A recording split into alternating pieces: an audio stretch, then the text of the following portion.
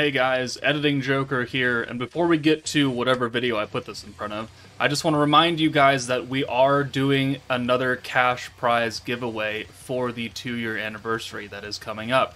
So the link to the Google form that you can fill out will be in the video description. It will be guess all of the units that are coming out for the 2-year Annie between like the free-to-play and summonable protectors, and then the free-to-play and summonable battle units. The instructions will be on the form.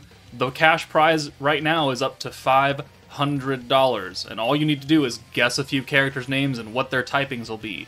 So it's fairly simple, but try and do it, right? Because it's free money, right? So be sure to put your answers in the form that's in the description, have fun with it, and then once the anniversary is, mostly done, we know all the units, I will reach out to whoever wins. There are some other questions on the form as well that you have to answer in order for me to, pay you and contact you. But hey, this is supposed to be fun, right? I like to do these giveaways. I like to reward, my subscribers for, still being here and still playing the game 2 years in. So yeah, let's have some fun, guys. Link in the video description, but let's get on with, like I said, whatever video I put this in front of. Bye, guys. Good morning, everyone. It's Joker, and today we are back with another slime video. And today we're going to be taking on the EX3 of the new Ranga's Beatdown battle versus the Fire Golem. This is to get the last, stage version dupe of Ranga himself. The rest of them will come from the shop, from just farming the Beatdown battle itself. But this stage does have a few quirks to it. So, unfortunately, they did really try and hard nerf any healing or vengeance or, any kind of stunning skills whatsoever, because he seals all body and spirit changing skills, including the rear guard, for 3 turns, and he applies that again at the end of the 3rd turn. So you're pretty much, after turn 1, you cannot use any body and spirit changing skills, which pretty much negates vengeance, it negates healing, it negates stuns, it negates anything that would make this stage much easier to do. He also nerfs greens and blues for 10 turns, so you're really, really limited to using an orange team. And then he gives himself, ult gauge, physical attack, he's got physical resistance and crit resistance, and he's got guard for quite a while. I think on turn like 3 he puts it up, and then he always has it after that because he reapplies it. The good news is he doesn't have that much HP, 322,000, so I mean, it's not out of the realm of possibility to kill him in 5 or 6 turns before he does his AoE and probably one-shots your front line. But there are a few strategies we can use. So we're just going to jump in using the current team that I've been using for all the stages, and that is this team. So we've got the Wielder of Magic meta, Milim, Ranga, Shinsha, and then we have Shuna, Rain, and Shizu as support. So everyone here is a support unit in some aspect. You're giving us the weakness damage buff, you're giving us the orange buffs and the pierce power, you're giving the ult buff, and you're giving the magic buff, and then you're the nuker. So, I mean, this team can run efficiently. Ranga is not done, his gear is not good, and his skills are not completely leveled up, but in order to get a full thing of protection gauge on turn 1, you need to have this skill at level 9. Level 8 or below will not get it for you. So that's also why we're bringing Water Xion, just to, we don't need it because it's level 9, but a little bit extra protection gauge here and there is nice.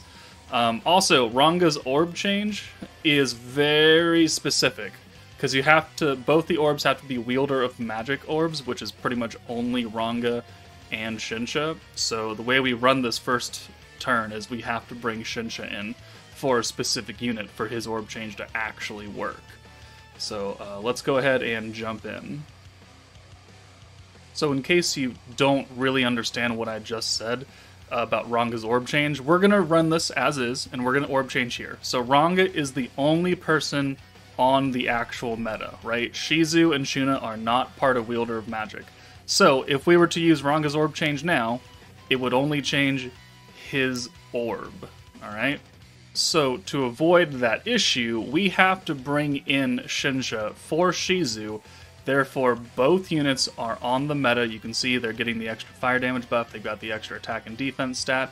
And now if you use Ranga's Orb Change, because both of these units are on the meta, now the Orb Change happens in its entirety. So that's what you have to look out for. If you're going to use Ranga, and you don't have a bunch of Wielder of Magic characters, using his Orb Change is probably not the best idea, and you're better off bringing Light Hinata or the free Fire Slime Rimuru. But we're going to continue forward as is now, so we're going to have a whole bunch of water units up front. Shinsha will do a butt ton of damage because she is on the meta, so 5,000 and a counter. Rain's doing 58, and then Shinsha does 12.3. So, very, very high difference in damage, and we've already taken off quite a bit of his HP, and that's a very good hand right there. You know, I think we only need like 3 Shinsha orbs to guarantee that we get her EX ult, so having 4 just makes that even better. So what we're going to do is we're going to bring in Ranga here, and we're going to use a couple buffs. We're going to use Shinsha's orange buff, so orange damage and protection gauge. We're going to use Ranga's Pierce Power and skill point gain on oranges right now, and then we will use Milim to give us the full hand of oranges plus the Pierce rate, which will then, you know, give us that extra Pierce Power, and we'll be looking pretty good right here. And then we're going to bring in Shizu as well, just for extra damage. We don't need all this support, but we're going to use it anyways. So there's the EX ult, perfect. Next turn, we are going to use the magic buff and the Shizu buff, and then that'll give us a lot of points to... I mean, we don't have to. We could just nuke now if we really wanted to be perfectly honest with you. But I want to do massive amounts of damage, so we're just going to do it anyways. So magic buff, weakness damage buff, and could we kill here? 120,000% we could totally kill here. There would be no issue, but I don't want to kill here. So we're going to do this. Cool. Alright. Not a lot of health left, but this will ensure now that we can use both the alt buff from Shuna and Shinsha. So we'll bring Shinsha in here for Ranga, and then we'll use her buff, which is the 50% extra damage on EX ults only. And then we have enough to where we use Milim, get the 40 points, and then we can use the normal alt buff from Shuna, and we're going to do disgusting amounts of damage against this thing, which didn't need to happen. But so now, Shinsha has the 50% from her skill, the 70% from Shuna, so we're looking at 120% alt damage, and then she herself has 24% Pierce Power from Ranga, guaranteed Pierce from Milim, magic attack for 40% from Rain, 60% weakness strike from Shizu, and her 47% personal attack buff from her own skill. So, goodbye. Yeah, 738. He had like maybe 40k left, so definitely not difficult to do this stage with this meta, with this specific team. So instead, let's take it down a notch and let's use some not meta units and clear it anyways.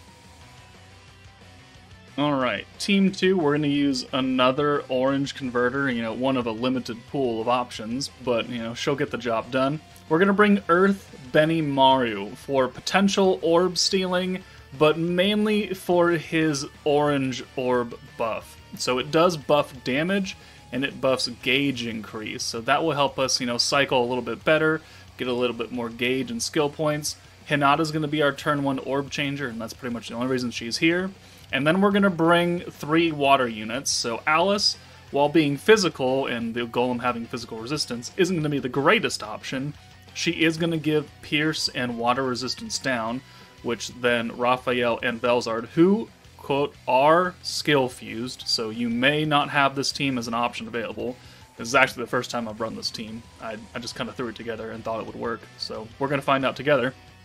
But they do have their skill fusions, which makes them much, much more useful than they were previously. Maybe you can still do it if they're not skill fused. I don't know. It kind of depends on how this run goes, and I'll be comfortable in saying whether or not they could do it in their old versions, but let's give it a try.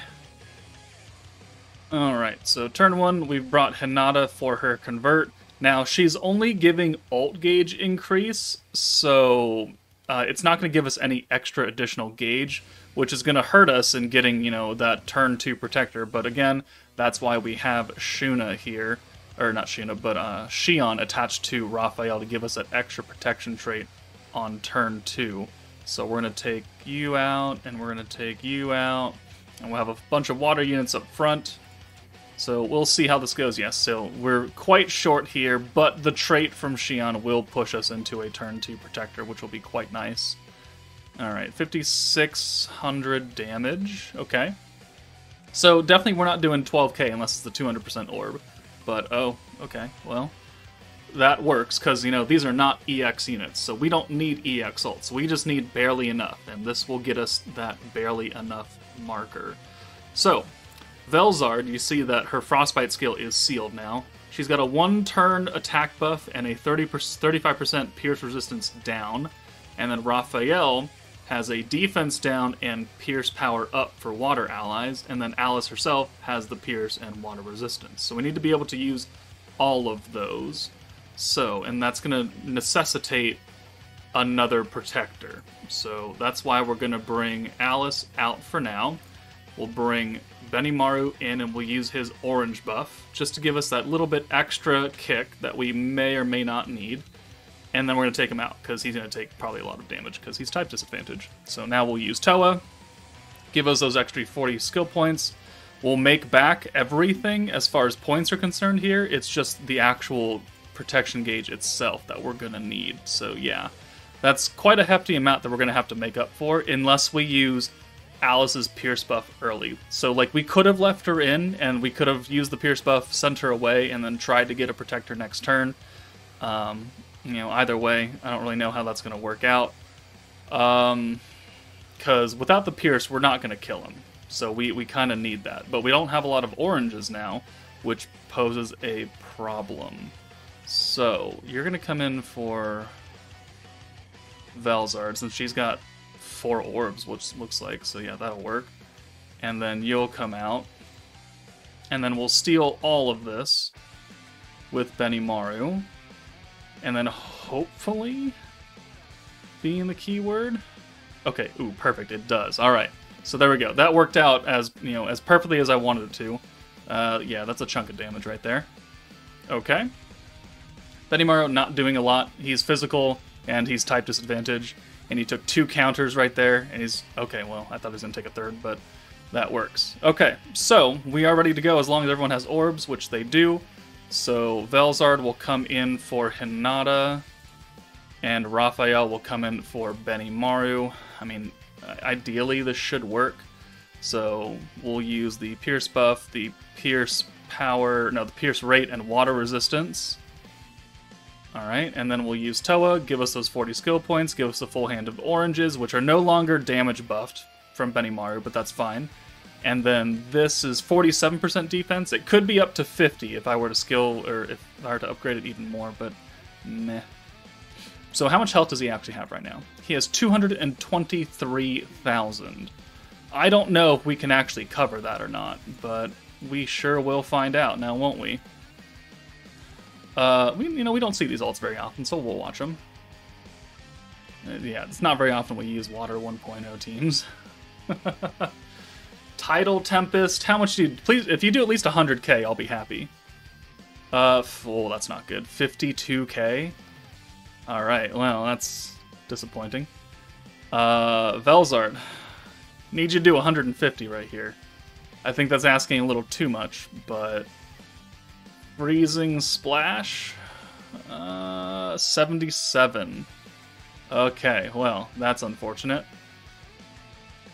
Ooh. Okay, so no, the answer is if they are not skill fused, you definitely will not be able to use this team. Okay, but we have another triple ult, so I mean, we probably can kill now. So he still has water resistance down. He still has crit resistance down. That's from the trait. That doesn't really matter. Yeah,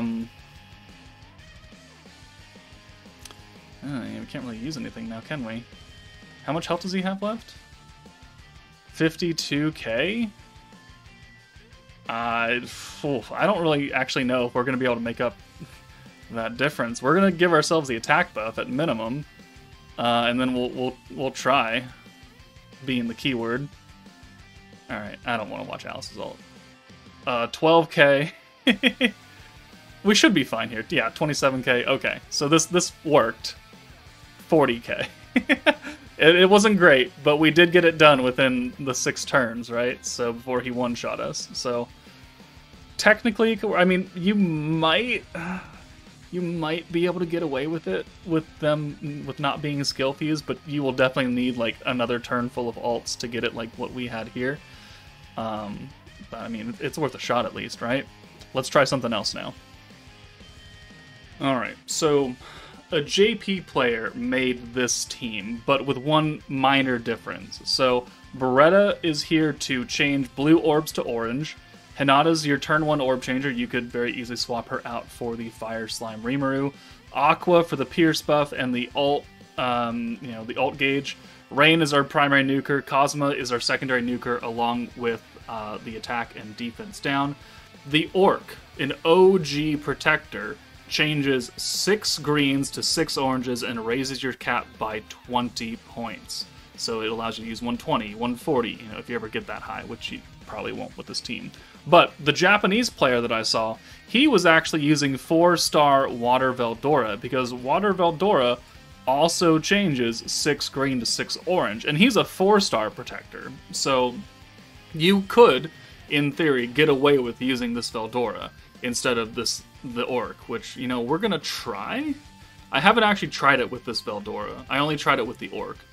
But let's put the Water Charm on, and this will be another proof of concept kind of video, and we'll see how it goes. Again, the Golem here doesn't have like that much health, so with the amount of buffs and EX characters we're bringing, it should be doable, but again, let's find out. Alright, proof of concept video, right? So orb change.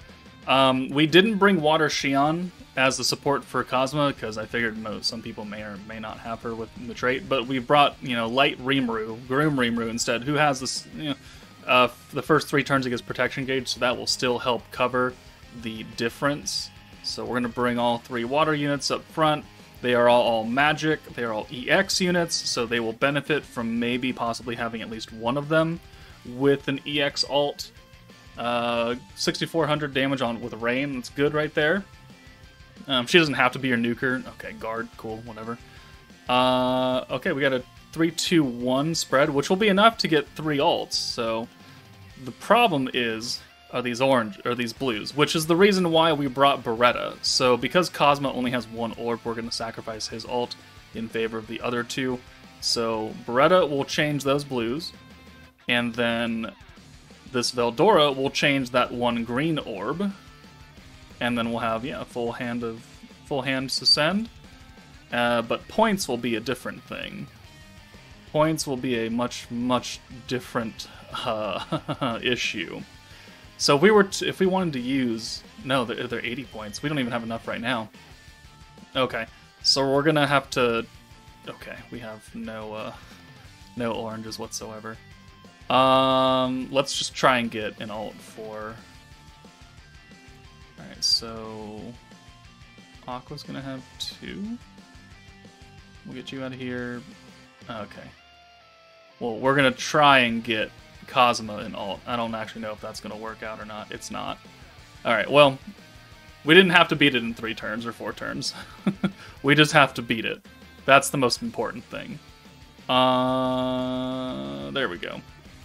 So 96 points, that'll be enough to use 1 big buff, which will probably be Cosma's buff because it's an attack and defense nerf. So it has the most probably stopping power. So we'll bring you in for... Oh, I guess you're coming in for Hinata. And then you're coming in for Beretta. And we're going to see if we can actually kill here with 3 ults that are going to be attack buffed and with the defense down. So 50% defense down, 50% attack up. Are we able to cover 235,000 HP? Find out today on Slime Isekai Memories. Aqua, 48,000. That's not great. Kazuma is going to do even less. 40,000. Come on, Rain. You got it. I believe in you. I believe in you.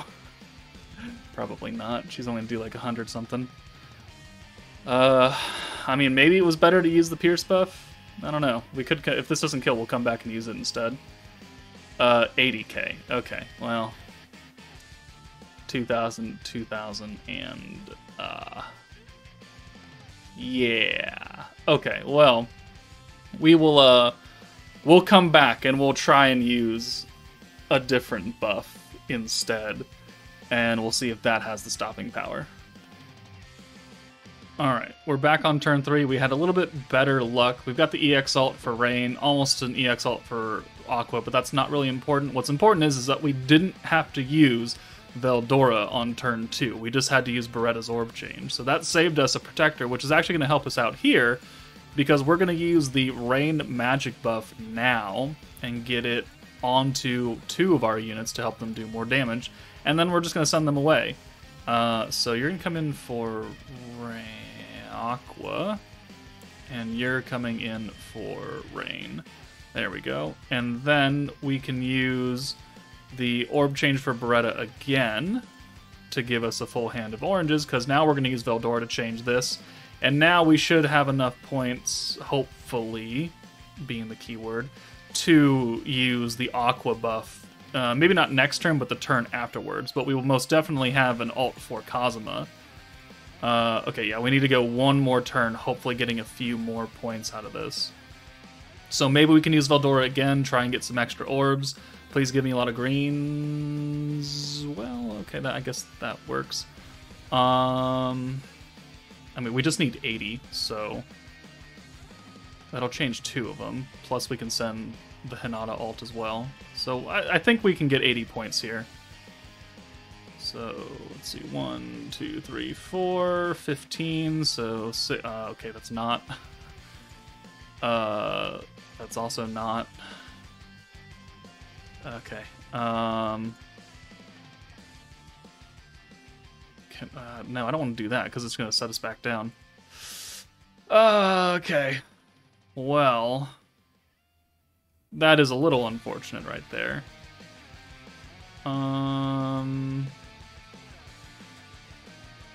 We have, okay, we'll just have to delay one more turn before it gets to his, big time nuke turn to get 6 goddamn points. We're gonna save the Cosmo ult. Okay, there's our 6 points right there. So we'll be good here. It's just that even with all this, can we still kill is gonna be the big question. So 2 oranges, send them. All right, there's a hit. Alright, so now here comes the question. So you'll come in for Hinata, and then you'll come in for Beretta, and then we'll use the Aqua buff instead this time. Now, to be fair, we also have the magic buff on Aqua and Rain, so we're going to do more damage here regardless, but it'll be very telling as to how well it works. So we'll send the 2 greens, because there's more. 40k, alright, cool. Aqua, 62k, okay. And then Rain does 115. Okay, so there we go. We got it done at turn 6 with the additional buff. We just needed a little bit of RNG on turn 2 to where we could hold the Veldora Protector and use it at a much more efficient time. And that's with a 4-star Protector. I mean, you could bring the Orc in here and do it as well.